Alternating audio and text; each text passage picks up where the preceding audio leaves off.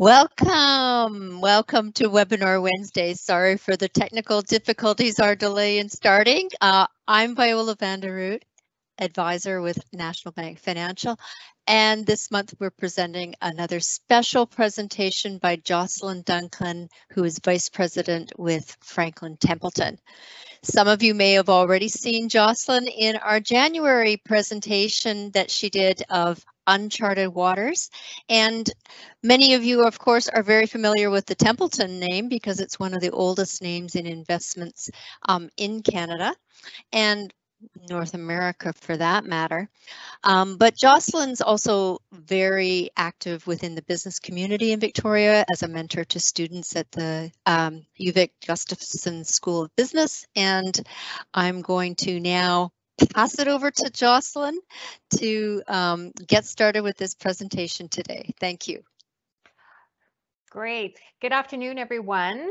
Thank you, Viola. It's always a pleasure to present and work with your team and present to your clients. I cannot believe it was January that we were last together. That just kind of shows how COVID time flies. And that's a good segue into our presentation today, because you remember when you were in your 20s, everybody, and your parents or your grandparents told you it's just like, you just wait, one day you're going to be in your 50s, 60s, 70s, and you think at that time that, you know, it's never going to happen, and then boof, there you are. And you know, for a lot of people, thinking about aging turns us to think a lot about loss, you know, losing loved ones or friends, or even things like control of your finances, or you know, your health and all of this. But aging doesn't have to be that scary. And in fact, there's a lot of things and little changes and tweaks you can do to your everyday life to help you, you know, what I like to call age with dignity.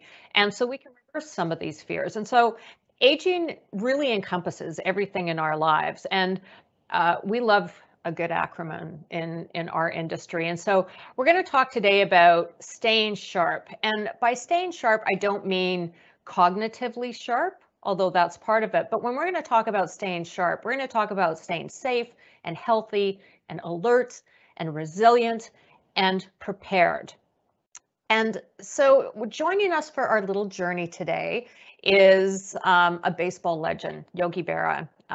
Probably many of you have heard from him. He was a baseball legend, but he was also known for some of his witty little anecdotes, and he's also been known as kind of a philosopher. So, you know, for instance, one of his great things, you've got to be careful if you don't know where you're going, because you might not get there. Very profound. So he's going to join us on our little journey today. And in honor of Yogi, we're going to start with staying safe at home. And again, baseball fans will get that one. And the reason we're starting here is because when you talk to many seniors, overwhelmingly, they hope that they will be able to stay in their home for as long as possible, if not indefinitely. You know, 93% of Canadians over the age of 65 are still living in their homes. However, many people have accidents in their homes, and falls do remain the leading cause of injuries and hospitalizations among Canadian seniors. And sadly, for those hospitalized, the majority remain in hospital for over a week, and with things like hip fractures, and sometimes it can lead to death. And then unfortunately, once there's a fall, more than 1 in 3 seniors end up not being able to go back home, but end up being dislodged into long-term care. So what are some of the things that we can do to be safe at home? Well, of course, you think about an annual checkup, but when we think about annual checkups, it's like blood pressure, heart, all of those things. But there's actually ways that you can have your doctor test you for things, muscle strength, balance, look at your gait to see if you're walking properly. And also, we always tell people to get moving, but there's very specific type of exercises that can help with balance. Tai Chi and yoga that can help. You know, when you think about things around yourself too. I know a few years back, my mom was walking out of a laundry room at home, and there was a washer hose just across the entranceway. She tripped, boom, broke her shoulder. You know, that was just one little accident that could have been avoided just by clearing hallways and doorways and clutter around your house. And also doing minor things to remodel your homes, putting bars in your shower, or, helping you if you're able to, say, get off the toilet, or making sure surfaces are not slippery, or putting in light sensors so when you're walking in a dark hallway, things automatically light up. And so, falls aren't inevitable. Most are preventable. Do you ever see those commercials where it's like they follow the person around and someone's climbing up the ladder and the ladder's tilting and it's for insurance purposes? Well, again, you can fall at any age, but sadly, seniors are more prone to falls and also more prone to breaking things when we do fall. Now, you also want to be safe outside your home. I don't know if you guys remember back in January of 2019, there was quite a famous car accident, and there was an SUV driven by a 97-year-old gentleman, and he was going down the road, and there was a car coming in another direction, and he hit it. And in that car was a mom, 2 women, and a child, and thankfully, nobody was hurt. But that older gentleman was Prince Charles, and now sadly, or Prince Charles, well, he would not like that, Prince Philip. Sadly, Prince Philip has now passed away, but that episode really shook him up, because up until then, up until 97, he was basically driving all the time on his own. And, after that, it shook him up enough, and he did give up his driver's license. I mean, many say that that was probably at the strong encouragement of the Queen that he give up his driver's license. But, it's a really touchy subject. When seniors lose their driver's license or have to give them up, I know someone has a stroke, well, automatically doctors have to alert the government and your driver's license is revoked. But it means for some a real loss of independence.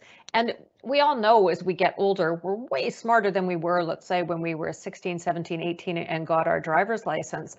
But we may not be as, I'll use the word sharp, but we might not be as cognitively as quick or able to assess a situation very quickly when you have to make a split-second decision, especially when you're driving in big cities and are going into on-ramps and things like that.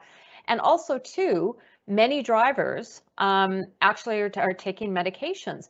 And it's really fascinating that many doctors don't actually have a conversation with their patients saying, okay, here's all your different medications.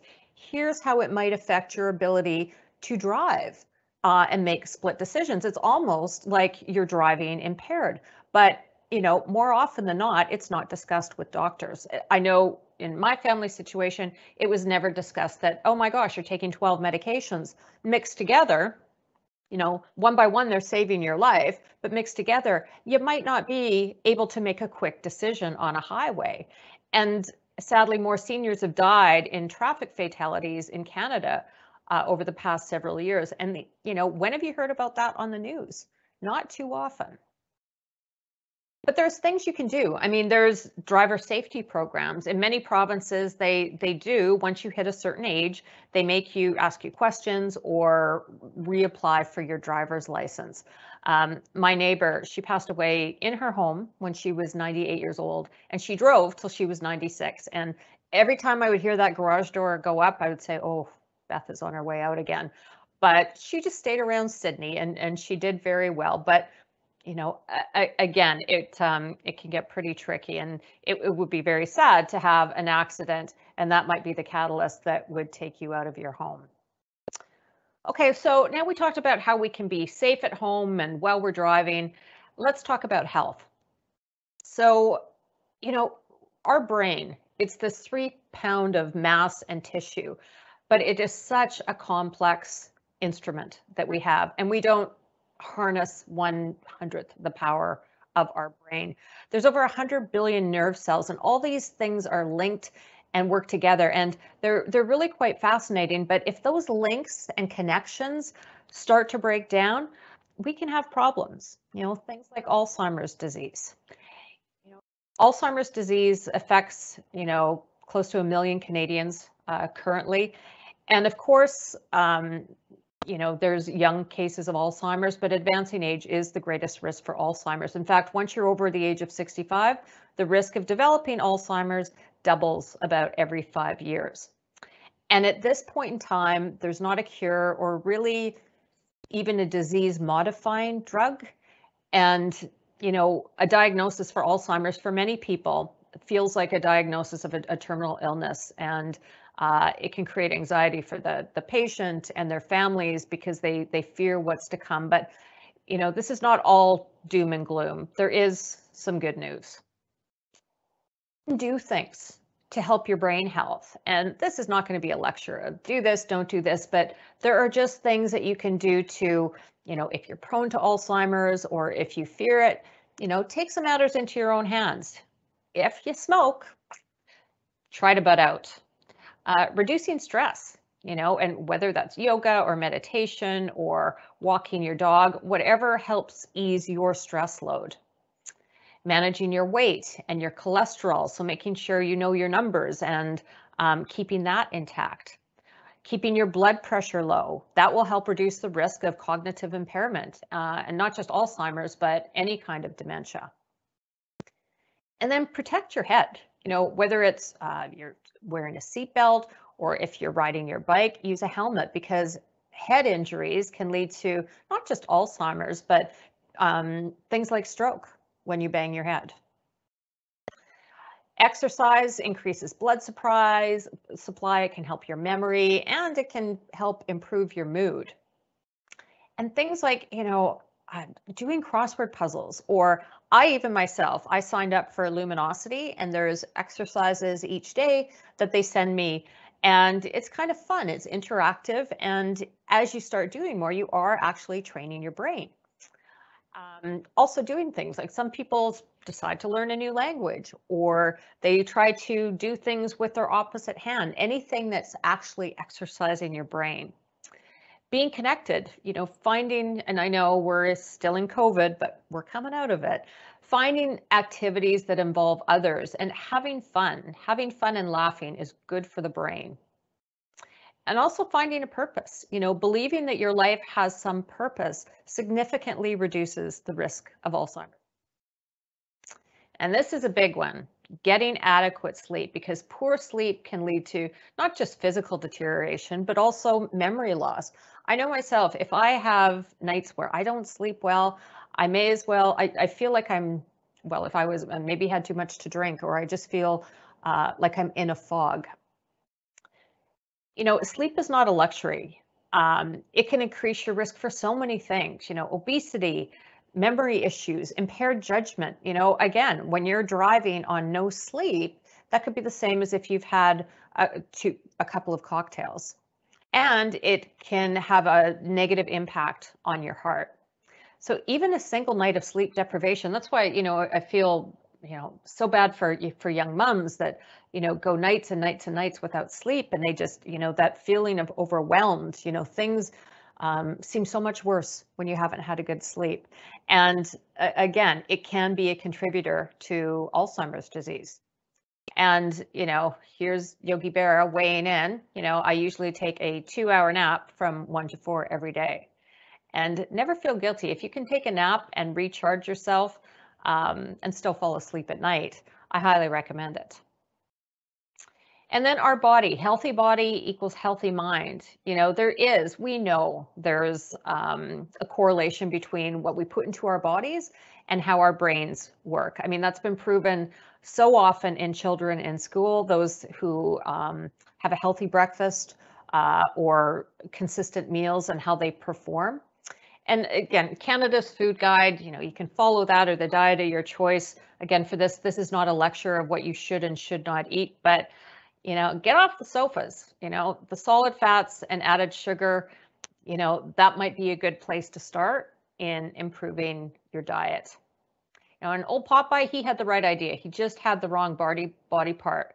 Spinach or other leafy green vegetables. Rush University did a project, and they found that people who consumed the most leafy green vegetables were cognitively 11 years younger. Now, what they didn't say, and what information I don't have, was how many bloody greens did they have to eat for that? Not sure. And then there's Columbia University, who also did a study and said seniors that adhered to that Mediterranean type diet, with like good fats and olive oils. I'm hoping that that includes the wine too. But they had some physical activity, had lower risk of Alzheimer's disease. And Yogi weighs in again, you better cut the pizza in 4 slices because I'm not hungry enough to eat 6. That sounds like my husband.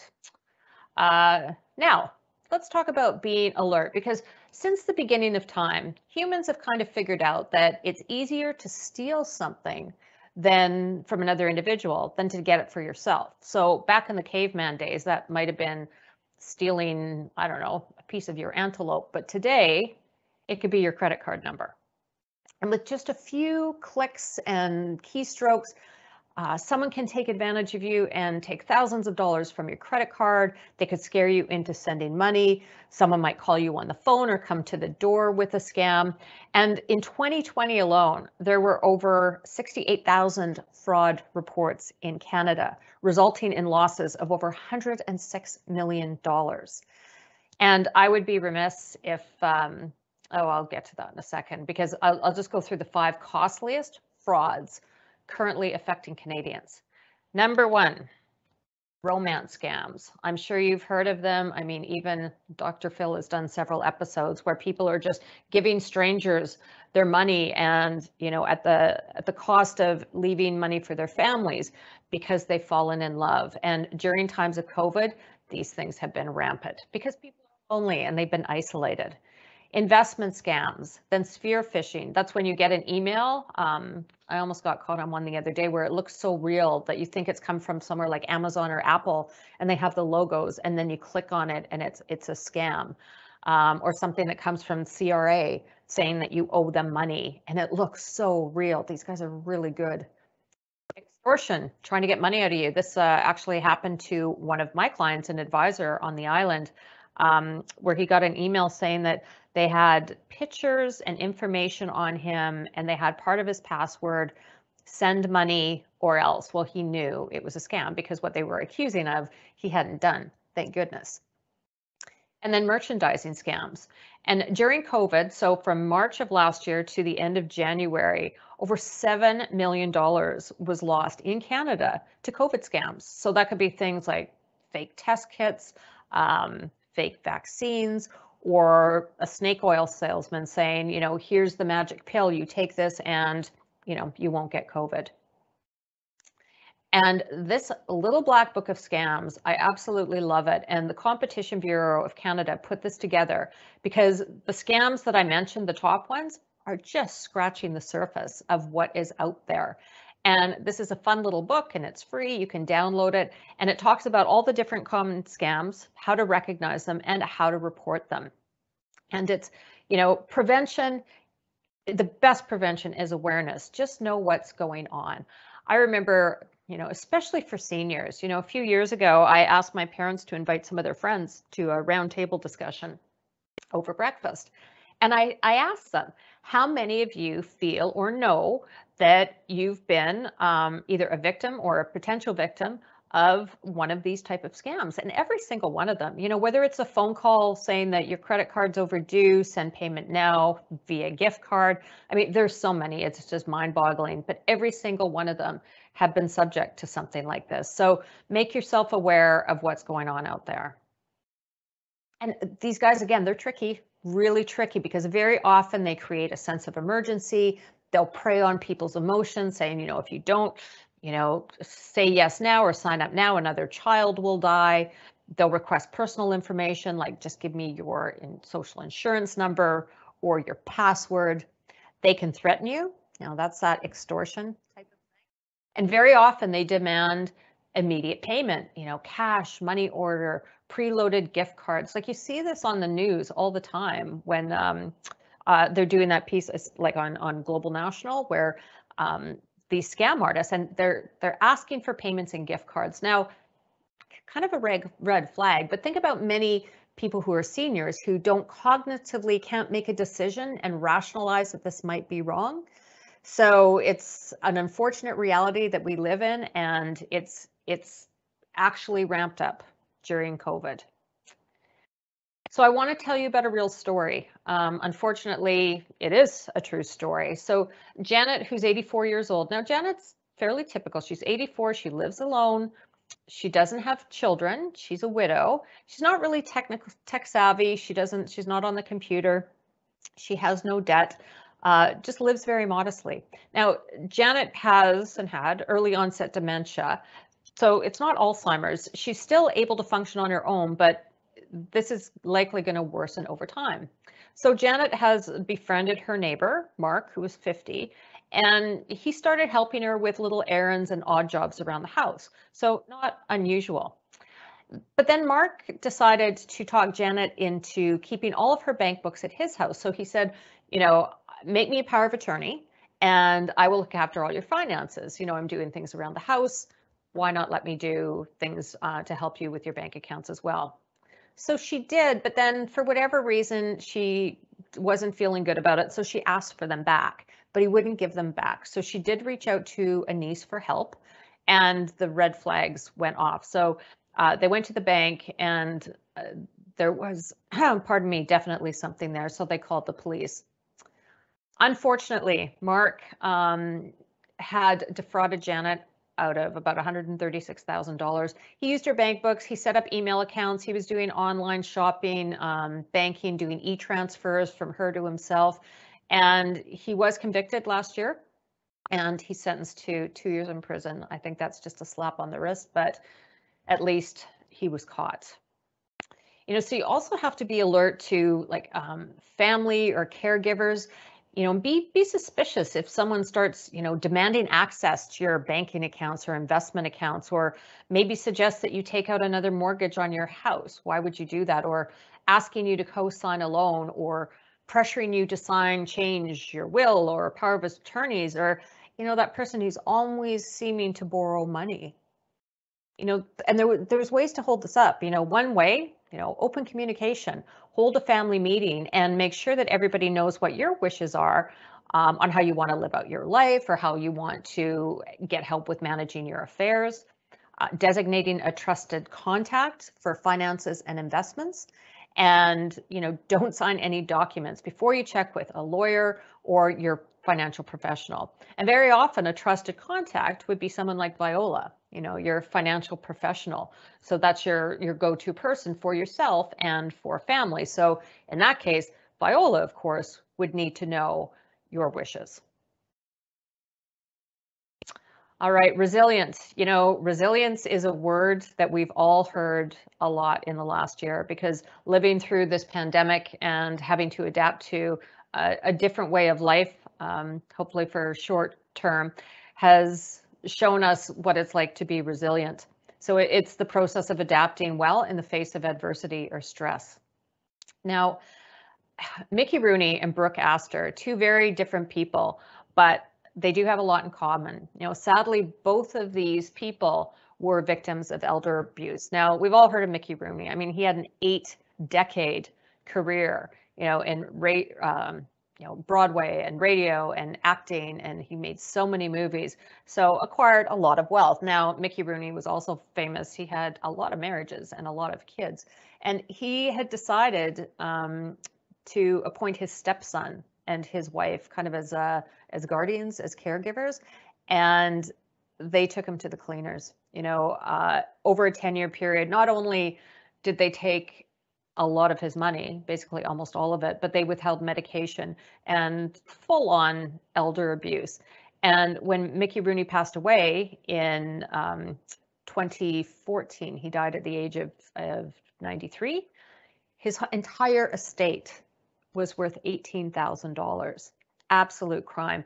They did reach a settlement the year before he died, but it was never paid. So absolutely atrocious. And then Brooke Astor, well, she was a very, very renowned New York philanthropist and social life. She gave millions and millions of dollars away to charities and the arts. And, she lived to 105 years old. But it was her grandson that actually filed a lawsuit against his dad. So her 85-year-old son, who had taken millions from her. And again, he was actually sentenced to jail, her son was, but he never served because about a week into it, his health took so ill. But again, they both died much less wealthy than what they had achieved over their lifetime. And so elder abuse it's about so much more than just money. It's any knowing, intentional, or negligent act by a caregiver or any other person that causes harm or serious risk to a vulnerable adult. And unfortunately, 1 out of 10 elderly Canadians is a victim of abuse each year, and that number is likely much higher because many of these cases do not get reported. And in a lot of instances, the abuser is a family member, such as a spouse or an adult child. And it doesn't discriminate by how much money you have or where you come from. And it comes in many forms: physical, financial, sexual, emotional neglect, or right out stealing of possessions. And it's become such, I guess, more easily talked about, more mainstream, that there is now going to be June 15th, will be now known as World Elder Abuse Awareness Day. You know, many times these victims of abuse suffer in silence. You know, why? Well, you know, they could not have the knowledge. Many don't even know that if money's being siphoned, or they're afraid, or they're embarrassed, or they simply don't know where to go to turn for help. And it's also important to know, like, for everybody, not just for yourself, but the warning signs. And, you know, one of the key things to look for is a change. Any kind of change in demeanor, patterns of behavior, the way people look after their personal care. You know, suddenly if someone, you know, is usually so fastidious in their attire and the way they look, and then suddenly they're disheveled, or you know, any kind of change could mean that something is up. So no, there's subtle warning signs of possible trauma. And elder abuse is not going to stop on its own. Like, whether it's a friend or a relative, it's really critical to speak up, because very often, again, these victims will suffer in silence. Now, many think, you know, if I call the police, I don't want to get my family member in trouble, or they've threatened that if I do something, they'll put me into a home. Or very often, if they've got some physical impairments, they're relying on that caregiver or family member for care. And, you know, shame is a big one. Many feel ashamed that a close family member could be abusing them. But if you suspect that abuse is occurring to someone that you know, or a family member, you know, first of all, try to talk to that elder alone. Try to draw them out to find out what's happening. But there's also a lot of avenues that you can explore. Serious enough, the police, of course, if you want to report something anonymously, Crime Stoppers. There is a public trustee, but very often they're a government agency. They're so backed up that, you know, it might be too late by the time they get to it. So just be aware. A lot of people think that you have to have conclusive evidence that abuse is taking place, and that is not correct. You just have to have a suspicion or a reasonable idea that this might be happening to report it. And, you know, for people as we age, it's really critical, and I know it's been hard because of COVID, to stay socially engaged. You know, visiting with friends or volunteering, you know, getting out on trips, just doing anything helps with cognitive function. You know, and low social engagement has really been associated with the increased risk of dementia. And that, you know, for people in care facilities, especially that have been isolated during COVID, you often hear it's like, oh, well, they went downhill. And very often that's because they weren't able to stay socially connected. Now, you know, thankfully to technology, people, you know, have more access to stay connected, at least virtually. But, you know, being able, a lot of seniors too, you know, they've lost friends and they feel very alone, or a spouse especially. So trying to find ways, and for some people it's just not natural. I get it, that, you know, you weren't a joiner, you didn't belong to things, or you weren't a volunteer, but there are so many different ways now. And if you have an interest, to find people that have similar interests. And, you know, circling back to elder abuse, unfortunately, being socially isolated makes abuse 3 times more likely to happen. Now, I found this very timely today. So we all know this, I get by with a little help from my friends. And I was watching the news this morning, and this is the 54th anniversary of when this album, Sgt. Pepper's Lonely Hearts Club Band, was recorded today. So how timely. Well done, Viola. You must have planned it around that. Again, social isolation and loneliness. We need friends. We need people in our lives. Everything from heart problems to Alzheimer's to diabetes to stroke. We've even seen it in young people over this last year of being isolated and lonely have been linked to many, many other health problems. So it's not just as we age, it can happen to us, any of us at any age. In fact, loneliness has the same impact on mortality as smoking 15 cigarettes a day. So, and as I said, we know COVID's been difficult, but we have things like this. So Zoom and webinars and people doing seminars like this, we can still be at least connected. Nothing will take the place of face-to-face, but at least it's something. And my favorite, if you can't be with one you love, adopt the one you're with. I'm sure you've heard. I mean, it's cats have been sold out everywhere. Dogs, some is a 2-year wait list if you need a particular one. But so much of the feedback, it's not a person, but it's a purpose. It's something to care for and to walk with, getting people out of the house, helping you cope with stress or anxiety. For many people, it's helping them enjoy their lives. Again, I live in Sydney, where I think everybody has a dog. It feels that way sometimes, including myself. And I often wonder, it's so nice to be able to see seniors being able to have pets in their home. And what's really nice too is there are charities that help with that, so they can keep the pet and help them with vet care and all the things that go along with keeping a pet. But I highly recommend it. All right. The last thing we're going to talk about is being prepared.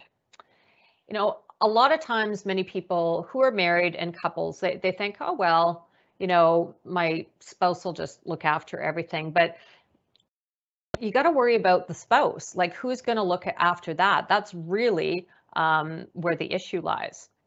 And as Yogi says, always go to other people's funerals, otherwise they won't come to yours.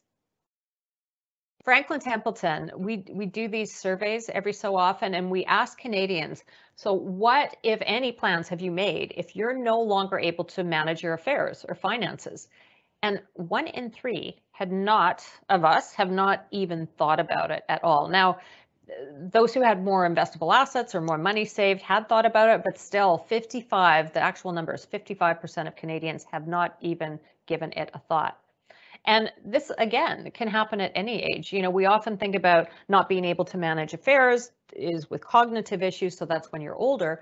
But this could be, a 30-year-old going skiing, whacks their head, they're in a coma, and now they're mentally incapacitated. So who's going to manage their affairs? So you need to do some things, take an inventory of all your assets, make sure that your beneficiary designations are up to date and still valid, and review your wishes, with Viola. Like, make sure an estate planning professional knows exactly how you want things to do. So Viola or your will and estate lawyer, very important. And then create a plan, because it's not just about when you pass away, it's about what happens if you are incapacitated, you're in a coma, or you suddenly have an illness. How or who do you want to pay your bills and manage things while you are in that state? A few years ago, I was doing a women's seminar, and we were all just going around talking about what keeps you up when you wake up at 3 o'clock, what's keeping you awake. And this one lady, she had the most unique answer. She was a business owner, and she said, what keeps me awake the most is that I'm going to get in an accident. I'm going to be in a coma. I'm not going to die. But when I wake up, my husband is going to have messed up and I'm going to have lost my entire business. And I'm like, interesting. There's things you can do, of course, leave little sticky notes around for just in case. But that wasn't a case of I'm afraid of dying and what's going to happen. I'm afraid of just being injured for a while and then things go to heck in a handbasket while I'm in a coma. So share your wishes with family members and make sure everybody's, kind of set on things to avoid, these disagreements, because trust me, very rarely do family things dealing with estates and care and all of that go smoothly. I speak from experience. Make sure you put these things in a safe place and make sure people know where to find them. Don't make it an Easter egg hunt if something happens. I was speaking to another group of women, and one lady, she was very, very afraid to say something, but she said, I've heard that the best place to put all my documents is in the deep freeze. And she was instantly berated by another lady. And I said, that's a fantastic idea. You've put it in a baggie, put a little sticky on your freezer, just open up all your designations. So I think that's easier than a safety deposit box. I mean, nothing's off limits, but I think even more importantly, what about end of life wishes? What about if you are on life support? What if you want a DNR, do not resuscitate, but the person looking after you says, oh no, I think this is what they would want. You need to be very specific. And there are like powers of attorney, but there's also medical directives that are kind of like a power of attorney. They govern your physical well-being. So you need to look in it as there. So, your will, your beneficiary designations, power of attorney, and who's going to look after your medical needs or make those medical decisions if you are not able to. And finally, let's talk about technology. Like the future for aging with dignity is looking pretty good. Much better than, let's say, our grandparents or great-grandparents had it. So you don't drive anymore. Well, we've got driverless cars and taxis that might be on their way. Now, you might not want to be the one testing one of these out, but they're out there. It's coming. We only hear about the ones that get into car accidents, but that is not the norm. You've heard of nanotechnology. So there's smart devices and even things that can be woven into the fabric of clothing that allow your vital signs to be communicated directly with your doctor, so you don't always have to be going in for doctor's appointments. Smart homes, that can alert your caregiver. I mean, how cool is this? Mom's home, you're looking after mom or caring for her, or she's still living on her own. You have this type of technology. And then interactive devices have made it much easier for everybody to stay connected and communicated. And voice-activated robots. There's a hospital in, I think it's Vienna or Amsterdam. Anyway, Francesca is her name. And she goes around and the bottom of her cleans the floors. But the top of her goes and visits with patients. She does karaoke. She tells jokes, administers some medications. So I think it would be cool, because I plan to live in my home forever, to have my own robot that cleans and cooks and then also can do karaoke, of course. And the breakthroughs with medication, the future has come to us faster than we ever expected. And part of the reason that we got the vaccine so quickly is, well, number one, they've been working on them for a decade, that type of technology, but also two, these breakthroughs in genomics and DNA sequencing, which used to be so astronomically unaffordable. Let's say a strand cost 100 million. Now that strand costs less than $1,000. But what they're able to do is make more targeted treatments and therapies and medications based on your personal DNA. And those same type of advances are happening in dementia as well. And because we're all getting older, we're all living longer. So the upside is we're all living longer, but we need to be able to live longer, healthier. And that's just not physically, because it's one thing to keep ourselves alive just by popping pills and all these medications. To have quality of life, we have to have a sound mind as well. So there's been a ton of research poured into development for dementia and Alzheimer's. Things like non-invasive electrical stimulations of the brain have led to vast improvements in memory performance, as well as creating targeted medications, which are currently not available, but are in development for Alzheimer's. And then philanthropists like Bill Gates might not be best husband, but he's a significant donor to Alzheimer's.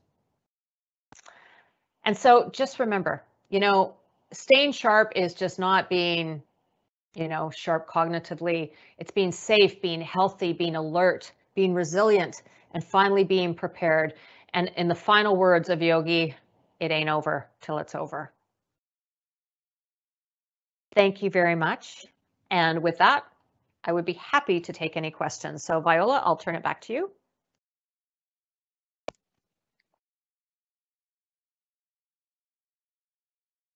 Thanks, Jocelyn. That was just so informative, and I think got us all doing a lot of thinking and thinking about our preparations as far as what we're going to do to exercise our brain. But I know learning all this technology during COVID has certainly helped my brain stay active, learning lots. But does anybody out there have any questions for Jocelyn? You could certainly type them in the chat function. We've got the question and answer little speech bubble that you can click on and type a question. We'll just give it a moment in case anybody does. Well, it's questions or comments. I'm also always curious to hear because, especially when we talk about things like scams and all these different things that have gone on, I've learned over the last couple of years so many stories of people's personal experiences of what they've gone through or what a family member's gone through. And some of them, have happy endings and some are quite heartbreaking. Yes, that's for sure. Yeah, I had a client just a few years ago, not that many years ago. She's passed away now, but she was the victim of fraud, and it was someone somewhere in the US, would have long, patient conversations with her on the phone, and she started withdrawing money to help her friend.